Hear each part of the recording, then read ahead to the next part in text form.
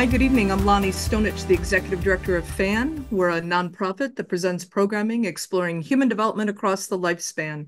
I'm honored to welcome you to tonight's conversation between Dr. Lisa Mosconi and Dr. Lisa Genova. Thanks for joining us tonight. Our YouTube channel has an archive of over 300 videos of past events, so be sure to subscribe to the channel to get updates when new recordings are posted. And now for some introductions. Dr. Lisa Mosconi is an associate professor of neuroscience in neurology and radiology at Weill Cornell Medicine and the director of the Alzheimer's Prevention Program at Weill Cornell Medicine, New York Presbyterian Hospital. The program includes the Women's Brain Initiative, the Alzheimer's Prevention Clinic, and the Alzheimer's Prevention Clinical Trials Unit. Dr. Mosconi is the author of the New York Times bestselling The XX Brain and of the international bestseller Brain Food, which have been translated into more than 15 languages. Her TED Talk, How Menopause Affects the Brain, has been viewed over 2 million times in the first 3 months since its release. Joining her is Dr. Lisa Genova, who graduated valedictorian summa cum laude from Bates College with a degree in biopsychology, and she has a Ph.D. in neuroscience from Harvard. She has captured a special place in contemporary fiction, writing stories that are equally inspired by neuroscience and the human spirit. She is the New York Times bestselling author of the novels Still Alice, Left Neglected, Love Anthony, Inside the O'Briens, and Every Note Played. Still Alice was adapted into a film, and Julianne Moore won the 2015 Best Actress Oscar for her role as Alice Howland. Film adaptations for other books are also in development. Dr. Genova's first work of nonfiction, Remember, The Science of Memory and the Art of Forgetting, I love that, published in March of 2021, was an instant New York Times bestseller. Wow, what a night. Let's welcome Doctors Lisa Mosconi and Lisa Genova. Oh, thank you, Lonnie. Hello, Lisa. Hi, how are you? I'm good, my dear friend. How are you? I'm good. I'm so happy to see you. Thank you so much for doing this. I'm just so happy that we get a chance to connect. I am too. And it's been so fun. I got to, as you know, I got to read your book early. And so I've been so Yes. excited about it for so many months leading up to its release. And it's so wonderful to see its reception. And we were talking offline before we started about how this really does feel like a moment in time where women of a certain age, and I'm 53, so I'm right in this. We're ready to talk about this, but we didn't have the vehicle or the language or enough understanding of what the heck it is we're going through because the generation before us didn't talk to us about it.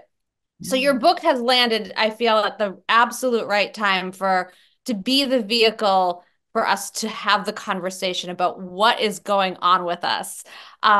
So it's wonderfully exciting. Um, let's start with just talking about it. There's so much confusion around all of this, including even what is menopause? Like, when is it? What is it? Like, how do we define, like, the language we're using matters. So what is menopause? And then what does it have to do with the brain? Because most people don't think that it has anything to do with their brain. They just assume it's, the lady parts. Yes, the lady finds, yeah, that's true. It's such an interesting question because it's such a difficult question to actually answer. So there are basically two answers. There's a standard medical textbook driven answer, which I'm not too fond of.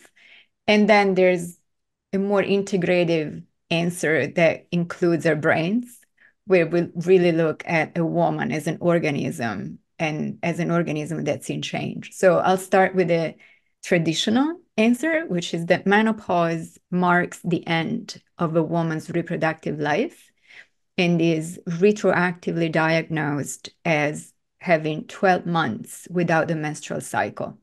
So if we look at menopause from the ovaries perspective, what happens for us as women is that we do have a reproductive cycle starting at puberty, and that at some point, the length and frequency of our menstrual cycle will change, with the cycle becoming more irregular.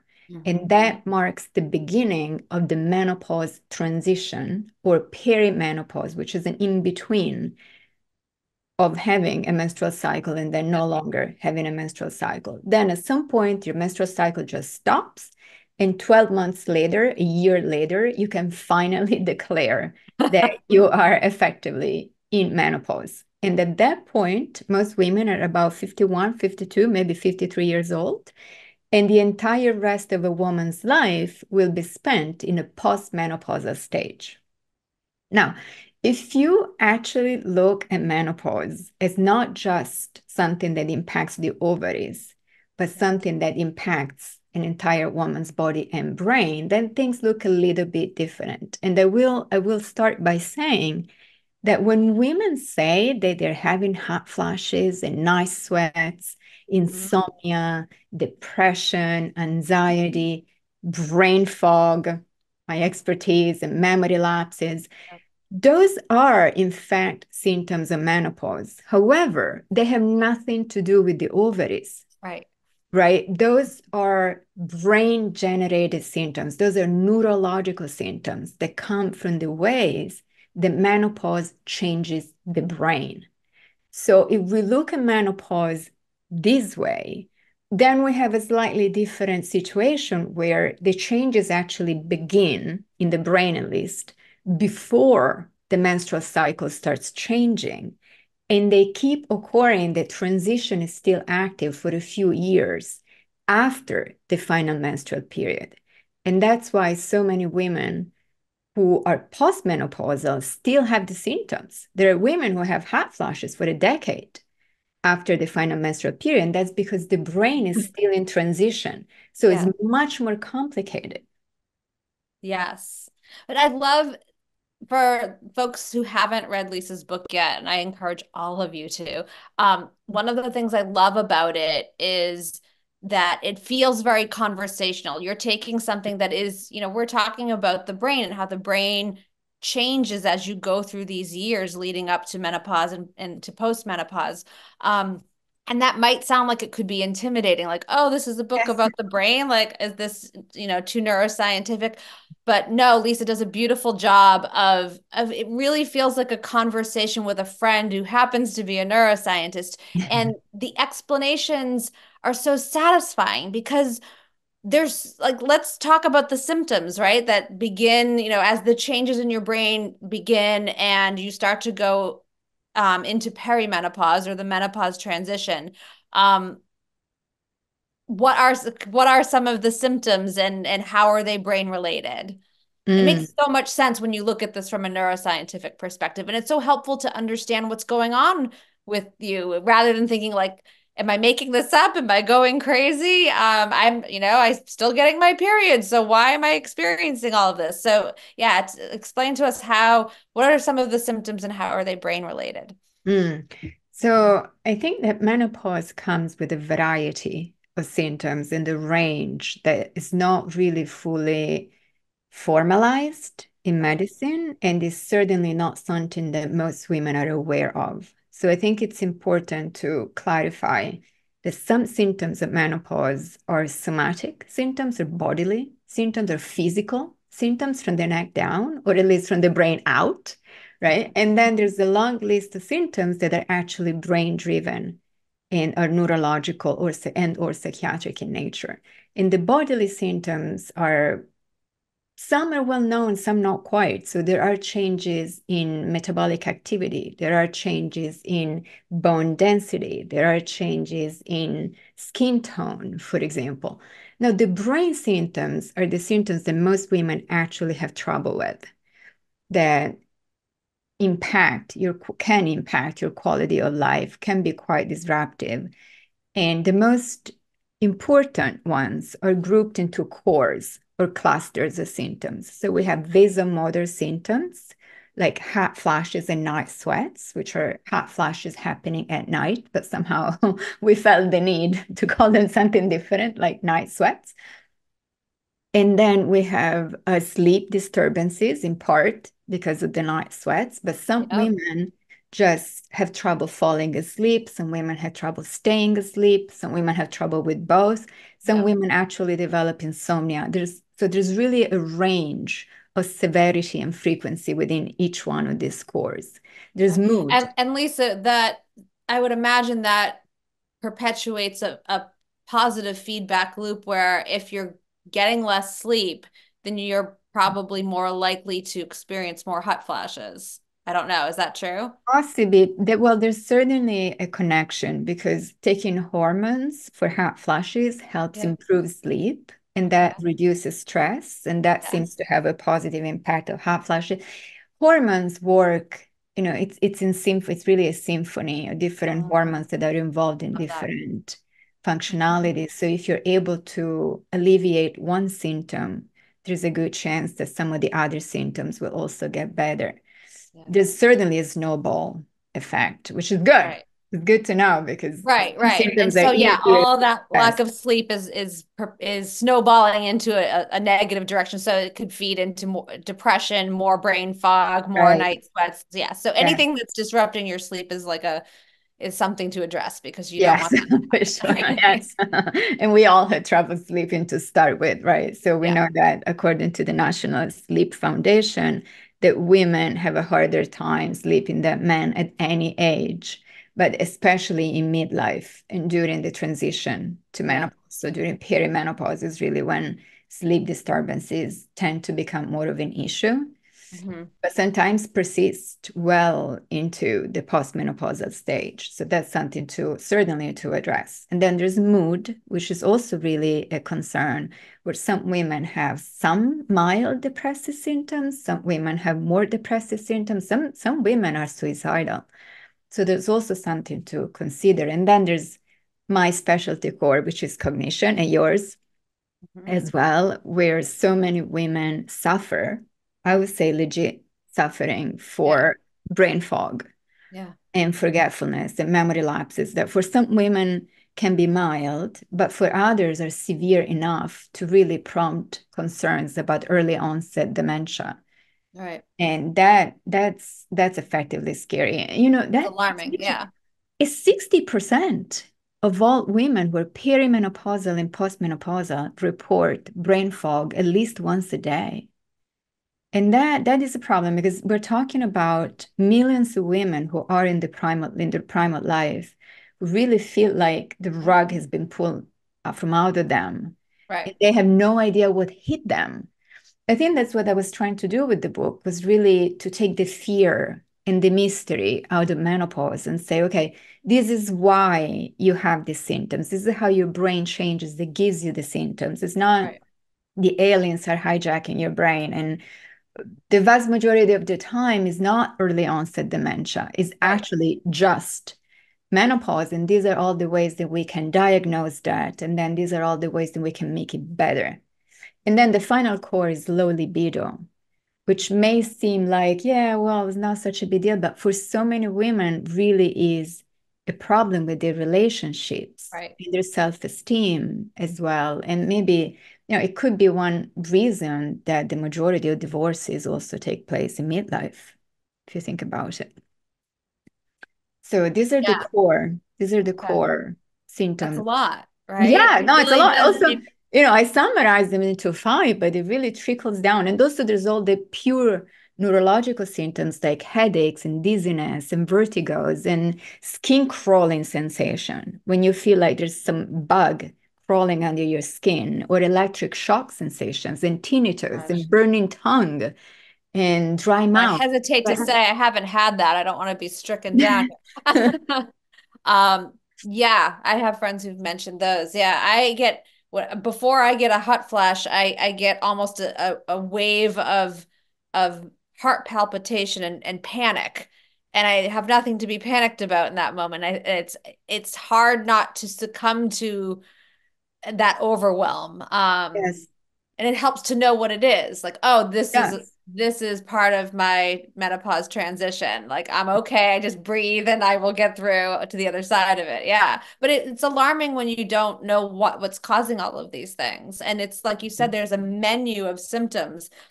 There's such a spectrum of what might be happening to you versus me versus another woman, and we're all maybe in the same phase, but we're all experiencing different manifestations.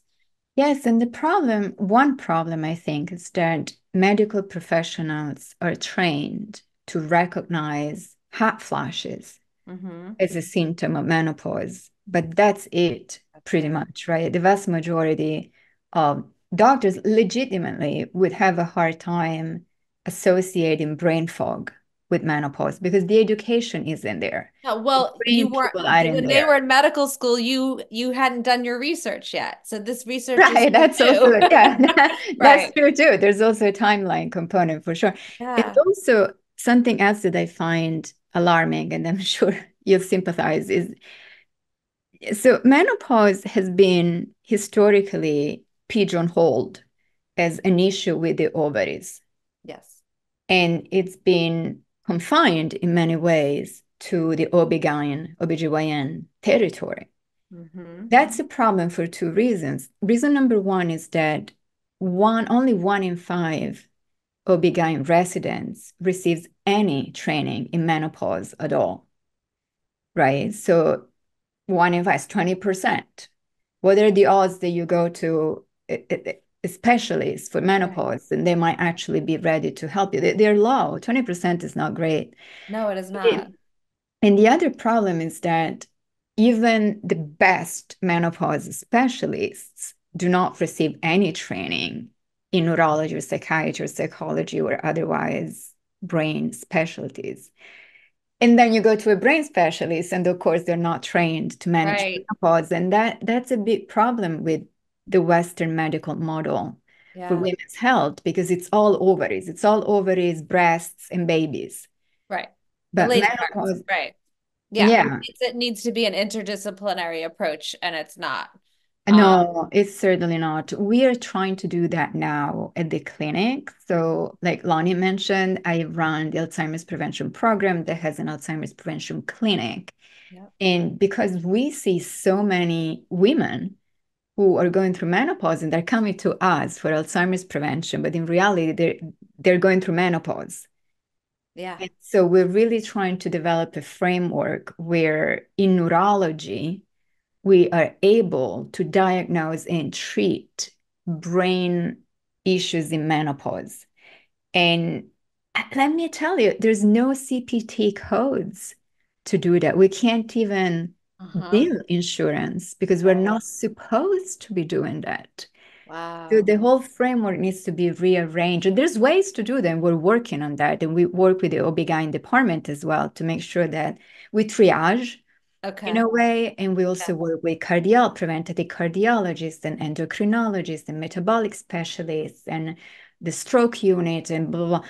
And we really try to address every single aspect of our patients' brain health. But it's been more of a hassle than I thought it would be. It's Yeah. just a headache. Yeah. I Welcome tell to you. US healthcare. Any healthcare. There's Yeah. really no framework No, this for. is truly you're like in the Wild West here. Like this is unclaimed, uncharted territory that you're in, and we're so grateful that you're out there doing this. Okay. Um, because yeah, these conversations, this information, didn't exist when Mhm. people our age were in medical school. So like this is new You know, territory. it's something really interesting to just to piggyback on what you were saying that estrogen as a hormone Yeah. was discovered in the 1930s, Okay. right? And then it was discovered by scientists who were studying reproductive function, and fertility. And so immediately they labeled estrogen, testosterone, progesterone as sex hormones. And Right. we've been stuck with that definition ever Yeah. since. And then what happened is that in 1992, Dr. McEwen, Bruce McEwen at Yeah. Rockefeller University, right, they discovered that the same hormones that are so important for fertility and reproduction are just as important for brain function. Yeah. And that was, in fact, it was acknowledged widely in 1996. Now, for context, men landed on the moon 30 years Uh-huh. prior. I I mean, know. we know more about space I than we know know about women's brains. about And women's I find it brains. so incredible. And all women go through menopause. Right. All women go through menopause and nobody Yeah. cares. I And I know. think it's And so, incredible. like, ladies out there, like, just know that, like, in Yes. your brain from adolescence, so through puberty, Lisa talks about the three Ps. For those of you who've had babies, through puberty, through pregnancy, then perimenopause, um, we have estrogen receptors in our brains. And estrogen is is interacting with our brains throughout our lives. So that it isn't just a hormone that has to do with sexual reproduction or your menstrual cycle. It is interacting with your brain throughout your life. And that I think most people don't know. No, I don't think most people realize that there is such a thing as an estrogen receptor. Okay. Yeah. Yes, Yeah. yeah, I mean, for you, it's like, Well, obvious. wait, no one's talked about it. So this your again, your book Nobody's is like so it's so eye-opening for so it's going to be just such a revelation and such a help to so many millions of women. And it's share it with your girlfriends. It's a vehicle for conversation for sure.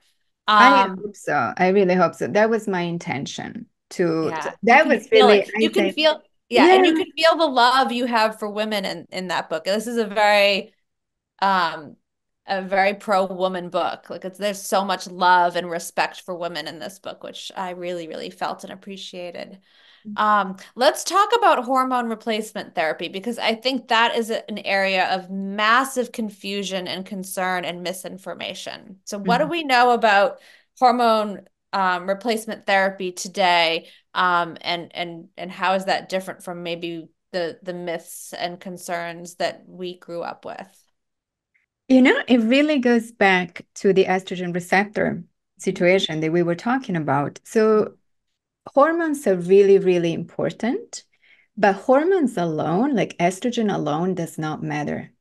What matters most is the way that the hormones interact with their specific receptors. So just to clarify, I think this is really important. I'm trying to explain it because that really clarifies a lot also about hormone replacement therapy. So our brains as women are born with estrogen receptors, which is these little components, these little units. They're constantly looking for estrogen. Once you have estrogen in your bloodstream, it goes up inside your brain, finds the receptors, it binds to the receptors, and it's like a key opening a lock, turning on a lock. And then the door opens, the receptor door opens, and a huge amount of things happen inside your brain, which are usually very positive. So the binding of estrogen with the receptors triggers brain energy, right? It's a booster for brain energy, it promotes neuroplasticity, it improves trophic factors. So it makes your brain cells grow or develop or remain supple and plastic, which is what you want for resilience. Also improves blood flow to the brain. It improves immunity inside your brain. So it's overall like an anti-aging effect in some ways, right? It keeps your brain really healthy and happy and energized. Now, if the receptor isn't there, you can try and put the hormones inside the brain, but nothing will happen. Mhm. So what we know now about replacement therapy is that you need to have both. You need to have the hormones and you need to have receptors that want the hormones. And these receptors in the brain are especially active during perimenopause and then for a certain amount of time after the last final menstrual period. If you wait too long, the estrogen will be gone, but the receptors will be gone too. So you can't just put the hormones back in because the hormones have nowhere to go. Okay. That's what happened with the Women's Health Initiative, which is this study that started in 1993 before Yep. people discovered that estrogen was important for brain health, right? But this huge clinical trial started testing hormone replacement therapy for hot flashes, but also for prevention of cardiovascular disease and dementia. Mhm. And because it's a clinical trial, you only have a certain amount of time to run the study. You can't do it forever. Right. And dementia happens in all the diagnosis of dementia is usually in the 70s and 80s, and the highest numbers of heart attacks and whatnot are also in old age. So they started a trial by looking at women who were in the 70s and 80s, which Mhm. makes sense statistically, but is not the right way to test hormone therapy for anything because it's too late. The Right. system is not there anymore. And Right. sure All of enough, those estrogen receptors have been down regulated. They're not there mm, anymore. yeah, and the same in the body. You Yep. can't just turn them back on when you want. It's a system that needs to be supported. Right. And so what happened is that the outcomes were negative. They reported more heart attacks, more strokes, more blood clotting disorders, more dementia. And now we know that the reason for that is that they just started too late. Whereas if you work with women who are going through menopause, women who are in midlife, and within 10 years of the final menstrual period, hormone replacement therapy can alleviate hot flashes and may possibly also reduce the risk of heart attack and heart disease and dementia, which is under investigation. Right. Now, what we know, the major reason that women don't really explore hormone therapy as an option is breast cancer, is the Right. fear of I was breast just cancer. gonna get to that. That's the biggest fear. People, they talk about worrying about cardiovascular disease and breast cancer as like, oh, I can't go on hormone replacement therapy because that's too risky. I don't want to risk getting breast cancer. So what do we Yeah. know? Well, that's what happened in the Women's Health Initiative. They Right. had two separate arms. They had one group of women with the uterus. Yep. And if you have a uterus, you typically take estrogen and the progesterone together with a placebo control group. And then they had a group of women who did not have a uterus, they had a hysterectomy, and therefore they were only taking estrogen without the progesterone. And it's not progesterone in that case, it was a synthetic progestin called MPA, which has now been discontinued. But this is what they were working with back then, in very high doses of a special type of estrogen. And what they found in the group of women with the uterus is that the number of breast cancers was actually higher in the treated group as compared to placebo by like 22%, which somehow reached significance. In the other group, there was a reduction in the risk of breast cancer that nobody ever talked about. And the media just, You say the other group. This was the group without a uterus? the group without the uterus who was Okay. taking only estrogen, they Okay. actually had a lower risk of Yeah. developing breast cancer Yeah. during the duration of the study. But the media really zoned in on the breast cancer risk in the other trial. And that turned into a gigantic catastrophe where now you had this black warning label on HRT. You know, when you buy the little package, there's the black warning saying this may increase your risk of breast cancer, even though there may be bioidentical estradiol in there. It could be a transdermal option that was not associated with an increased risk of breast cancer. So I think what's important is to realize two things. Number one, we're working with different hormones now. We're doing lower doses, transdermal, which is gentler. It doesn't go through the liver, so it does not really increase the risk of blood clots the way that other formulations did. Okay. The risk is never zero. Prescription medicines always come with warnings and Yeah. risks, but the risk was definitely overinflated. And now, so that's the first thing. We're looking at different hormones. And number two, we're using them at the right time.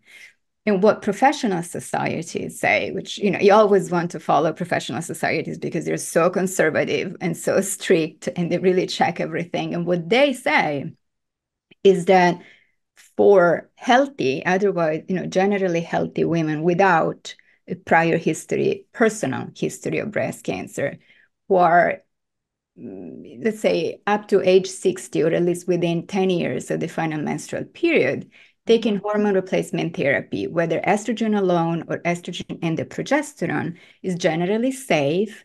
The benefits outweigh the risks. Yep. And it's a safe option for most women. The risk of breast cancer is rare. That's what is the word that they use. It's a rare occurrence. Yes. So I It's think not. this is reassuring. Also, it's helpful, I think, to put it in context. So the risk of breast cancer is actually lower with HRT than it is with drinking 2 glasses of wine a day. Ooh, that's It's interesting. half the risk. And we're talking about a very low risk to start with. It's even lower than leading a sedentary life. And it's 6 times lower than having high breast density.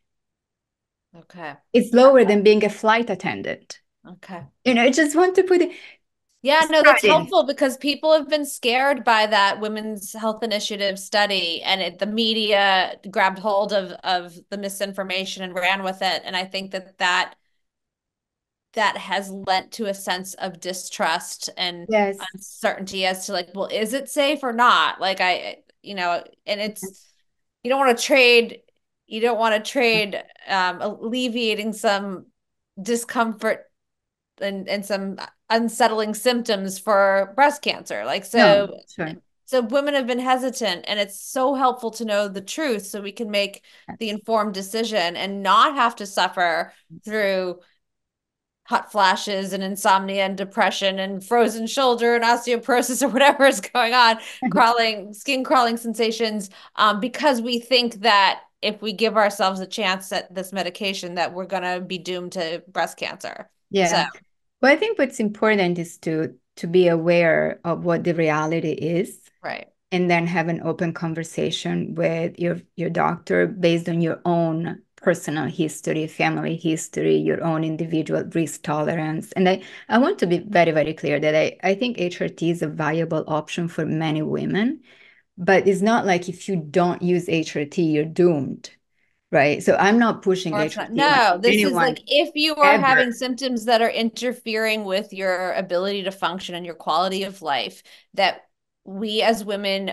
do not have to just put your head down and suffer through and get through Yes. the next 10 to 20 years, right? Because it's like 10 years leading up to it, maybe, and 10 years post. That there are options, that Yes. hormone replacement therapy is a safe option. Yeah, for most women. And Yeah. it's really important to me personally that whatever decision one makes is based on information and not on fear. Because I've heard so many women say, I did not take hormones because I was scared of breast cancer. And now finally the guidelines have changed. Yes. And professional societies are saying, well, actually the risk of breast cancer is super low. But up until 2022, the guidelines were really quite cautionary. They were like, do not take hormones unless you really can't do This without. is very That's recent, not. Lisa. So how many Yes. of the OBGYNs out there do you think know this new information? So you're telling, women, okay, go to your doctor and have a conversation. Are the doctors out there up to date with what's They real? should be. Doctors who are trained in menopause care should be, because these guidelines are available everywhere. They were posted very, very publicly because it was a little bit of an apology as So well. that's reassuring. Yes, yes. Yes. Okay. But you need to be up to speed with changes in guidelines and regulations. And there's a chance that if you were told as a physician for many, many years, for 20 years, that your patients might be better off without hormones, then Right. it is a little bit strange to all of a sudden, Yes. so, well, actually, Right. And so no, suddenly it's there's okay. So I think right. it takes a minute also for a provider to really feel True. safe if this is the right thing to do. But I Yes. think there's enough evidence that really speaks to the benefits of hormone therapy and how Yeah, and valuable while you an still option have it those is. estrogen receptors, is Yes. there Yes. are there there's a new there's estrogen receptor specific therapy in development, yes?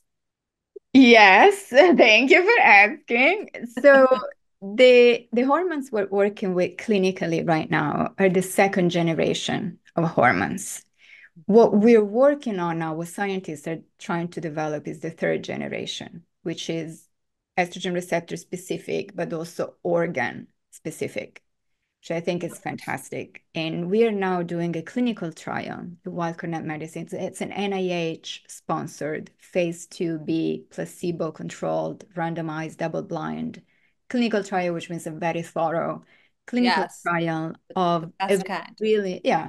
So it's a really interesting type of estrogen that's called a SERM, a selective estrogen receptor modulator, SERM, that was specifically developed by my colleague, Dr. Brinton, Dr. Robbie Brinton at the University of Arizona.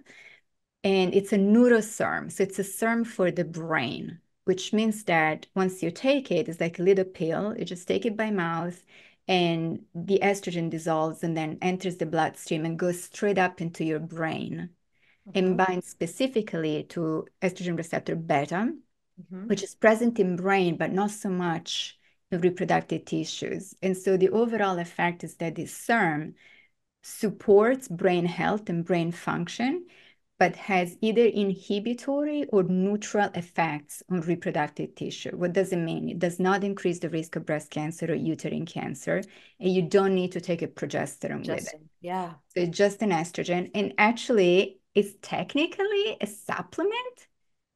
Like pharmaceutically is a nutraceutical Oh, that's been tested. We're testing it with the FDA with the same vigor as a prescription medication. Yeah. So we get all the headaches, but the overall outcome is that it's going to be tested really, really thoroughly, and then hopefully will be available over the counter at some point. Okay. So we're very Wow. excited That about would be it. amazing. That would be And then amazing. also to not need the progesterone as well. And so women out there, you know that you need to take the progesterone along with the estrogen so that you don't increase your risk of endometrial cancer. Yeah. Yes. Yeah, that's correct. For Um, women with the uterus, it is recommended to take a both. progesterone along with the estrogen because estrogen stimulates cellular Yes. proliferation. It makes things grow, right? It's Yes. actually like a fertilizer in a way. And taking the progesterone with it lowers the risk of over proliferation, Overgrowth. especially in the uterus. So this next generation, this third generation of hormone replacement therapy Yeah. will be more specific. It's brain specific, and it will allow us to be on one less drug, therefore reducing any potential side effects and cost as well. And cost as So well. Yes. And it that's should be, exciting. and we're hoping that it will be available to all women because right now hormone therapy comes with contraindications, right? So if you have a history or like if you had blood clots in the past, your provider won't give it to you. If you have a history of heart disease, they won't give it to you. If your BMI is too high, they won't give it to you. If you have a personal history of breast cancer, you're just not eligible. So there are a lot of women who are just not in a Yeah. position to use hormone therapy right now. And I Yeah. think that's why these designer estrogens are so important because they're really, it's a fresh start. Yeah. You're developing these compounds to make sure that they work in very specific organs without touching other organs. So we really avoid a Yeah. lot of concerns. So They're not elegant. I available love it. yet. I But love it. hopefully soon. Yeah. Hopefully by the time I go through menopause, I'll be able to take some of the hormones. That's great. So for women who aren't don't are advised not to take hormone replacement therapy for the reasons you just mentioned, or who are maybe hesitant for other reasons, or if they want to try But they just lifestyle don't want changes to. first, Yeah. what are some of the things that we can do outside of um, pharmaceuticals that can assist us with the symptoms of menopause and what's changing in our brain due to menopause? Mm. So for lifestyle modifications and adjustments, what people typically recommend, and so the way for brain health as related to menopause, is a combination of diet, exercise, stress reduction, sleep hygiene, avoiding toxins, intellectual stimulation, which is not necessarily because of menopause, but to stimulate brain health, in regular medical checkups. Those are really important. So I would highlight maybe the most important things would be so for exercise actually is interesting that there's a little bit more research now. Okay. And what the different studies have shown is that different types of exercise may help with different symptoms of menopause. And again, there isn't like a huge amount of studies I done. know. I was just gonna say, ladies, this is again, we are at the beginning of it all because they only ever studied men's brains, men's bodies, men in clinical trials, met like male rats. Every Hey, research rats. study I ever did was all on male mice and male rats. So Lisa's at the forefront of all of this. Yes, but Okay, at so least so what? there's some research that's been done now, and we can say that at least for now, it looks like cardiovascular activity may be especially good for hot flashes and brain fog, Okay. whereas strength training seems to be helpful for metabolic activity and bone density, bone preservation, but also for mood. Okay.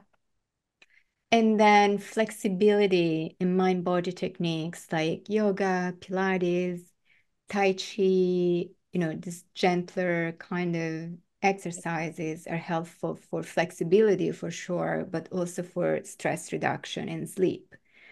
So if one is able to diversify a little bit, that might be really helpful to address all the different symptoms. And then if you're in a pinch, you run. Just run, because that's where you get the most bang for your buck. And it's the surest way to get an influx of blood flow and nutrients and oxygens and those newly discovered proteins that seem to be really supportive for brain health. You get them really quickly from doing some kind of aerobic exercise. Not too intense necessarily, but just something that stimulates heart rate and brings some color to your cheeks. Okay. I think that's a nice definition. And for diet, I will say that the Mediterranean diet, which I know you also appreciate, Yep. is the one diet that's been, well, number one is the best researched It diet. is, yes. That is undeniable. Lots of research, everybody. This is, this is not a one-off. This is thousands and thousands of participants over many years, many different countries doing these studies. So yes, a very well-studied menu of foods. Yeah. Yes. And there's consistent evidence that this kind of diet, or at least this diet pattern, has a positive effect on women's health overall, with lower rates of depression and lower rates of anxiety and the lower risk of breast cancer and the lower risk of cardiovascular disease and certainly a lower risk of dementia as well. And of course, we want more research always, but I think it's the one type of diet that's been most consistently shown to have positive effects. And it's delicious. Tell people just really quick, what are some of the ingredients of a Mediterranean menu for people who don't know? Pasta, no. I wish. We wish, yeah. Yeah. Well, fresh veggies and fruit, so produce is really, I would say vegetables and fruits are really the star of the menu, but also whole grains, legumes, nuts and seeds, fruit oils like extra virgin olive oil, of course, it's a very important part of that. And then smaller amounts of fish, eggs, and even smaller amounts of dairy and meat. So it's a very flexible diet that also includes occasional treats. Of course, I'm Italian, born and raised in Florence in Italy. So I can attest to the fact that eating ice cream is not the norm. Having fruit is the typical dessert. It's a piece of fruit or some kind of fruity thing. But it's a very flexible diet. It's fresh, it's rich in fiber, complex carbohydrates, vitamins, minerals, antioxidants, and it's delicious. It's a really yummy diet. And then, of course, everybody is specific about their diets. But I think you can't go wrong by having antioxidants in your diet, no matter the source, right? Yes. Yeah. It'll make a difference. Oh, for sure. Because the brain is such a metabolically active organ that is especially delicate and vulnerable to oxidative stress. And so are the ovaries. Okay. Right? This is one thing that really characterizes the brain and the ovaries is that they're the two organs where the majority of cells do not regenerate. Okay.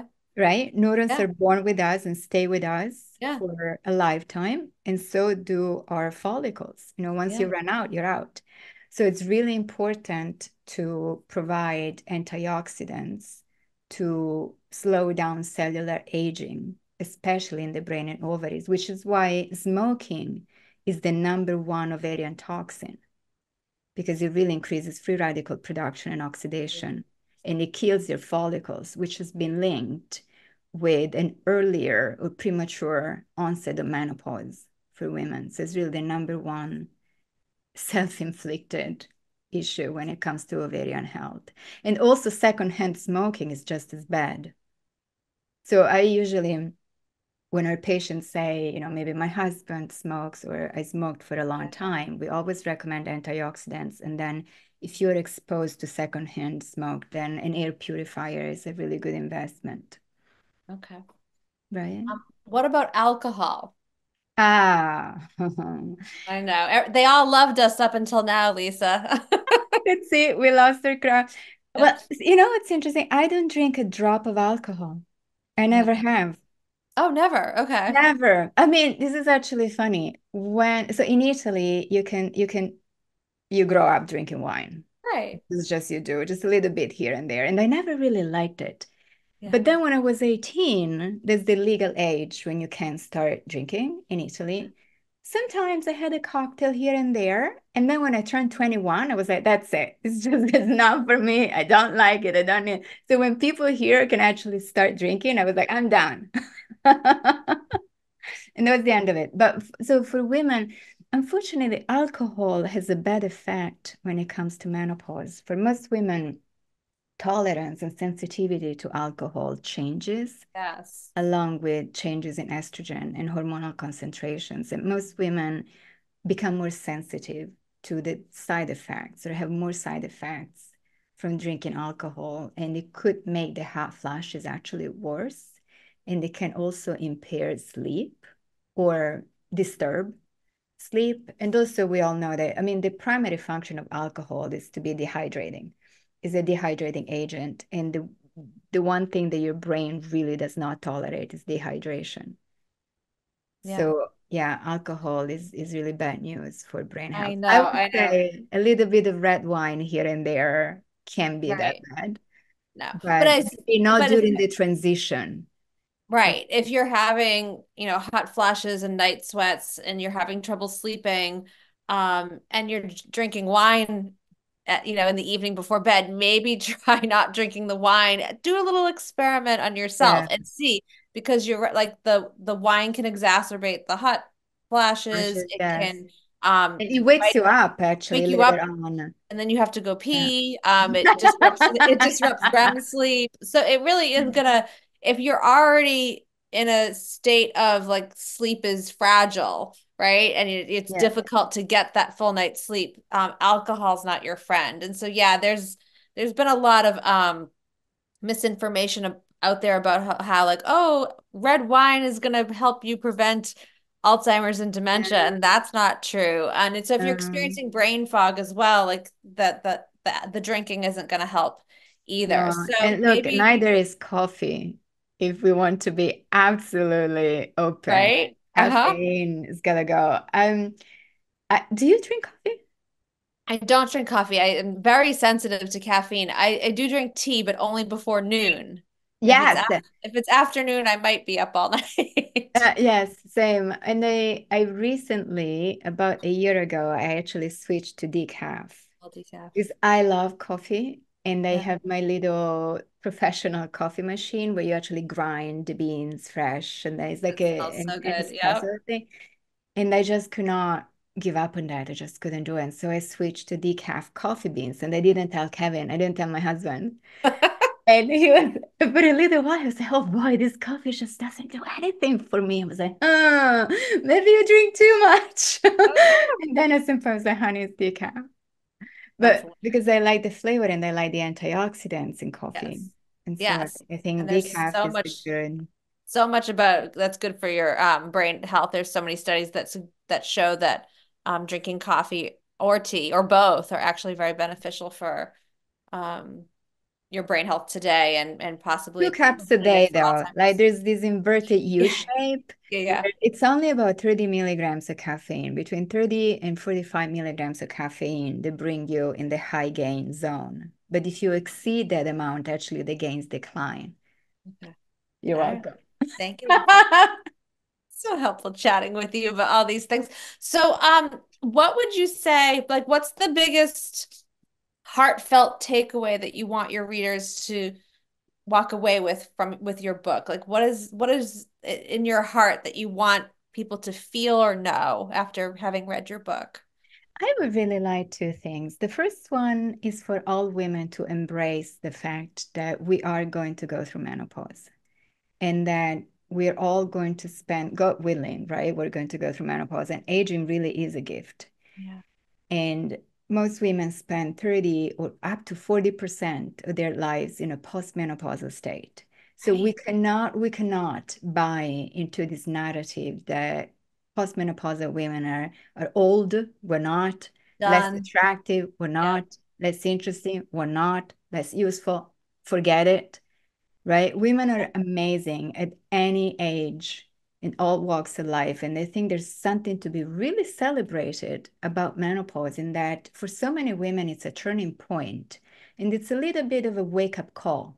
When you at that point in your life, you've been through so much that you can really positively appreciate the intelligent adaptations that your body and brain make for you and everything that they have done for you over the course of a lifetime and that they will keep doing for you if you treat them nicely and if you take care of them. So I think that self-care becomes even more important starting at this stage, which is when most women really don't have time for themselves. Yeah. And I think it's so important to realize that your healthy midlife is the best predictor of your health in old age and for the rest of your life. So this is when we really want to start paying attention to our health and prioritizing health.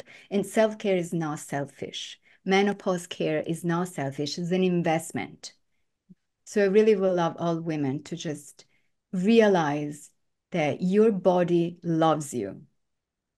And if you just love yourself back, you're just going to have such a much easier transition, right? And so also, it's really important to appreciate the solutions are available, right? There's many things that one can do to feel better during the transition of menopause and after menopause. And it's really a matter of committing to a plan, finding out what the right solutions are for you, committing to taking care of yourself, making time for yourself. It takes discipline, but the benefits are for life. Yes. Oh my gosh, so wise, so well said. So And much also, you know, one more thing. Yeah. We go through puberty, everybody celebrates. We get Yeah. pregnant, we have kids, there's parties, there's baby showers, there's pictures, Where's everybody's my so proud menopause of you. party? Thank you. I want to party. I was telling my husband, when I go through menopause, I want to party. There's no sense of achievement when it comes to menopause. Women don't talk about it. They're No, not but you know, proud this of is one themselves. of this is one of the true gifts of your book, I think, Lisa, is that you're you're very much part of a movement right now and giving women the vehicle and the language for conversation to be open about this so that we can, if we're not celebrating it, we're at least open with being able to not feel ashamed of what's going on with us, to Comfortable. not feel so Comfortable. confused or embarrassed, that we can talk about it openly with each other and help educate each other. And so your book just, it feels so empowering because there is a sense, I think prior to the moment that is now, I think there was a lot of shame wrapped in going through menopause, right? Like A we don't desire. speak it. We don't talk Like my about mother never talked about this. I'm sure her mother never did. It just wasn't talked about. And so I think secrecy always breeds shame. it. And so wow, great. I have to go through all of these confusing symptoms and feel ashamed on top of it. Like, no. So you are taking care of that stigma, destigmatizing menopause and making it something that we can laugh about, talk about, love each other through, support each other through. Here's what I know. This helps. Try this. And in real information, because there are folks out there espousing things that are not medically or evidence-based. And so everyone you can trust, Lisa Mosconi, like this is the real deal. This is all incredibly well researched and just so beautifully told. Your book is beautiful. I'm so proud of you.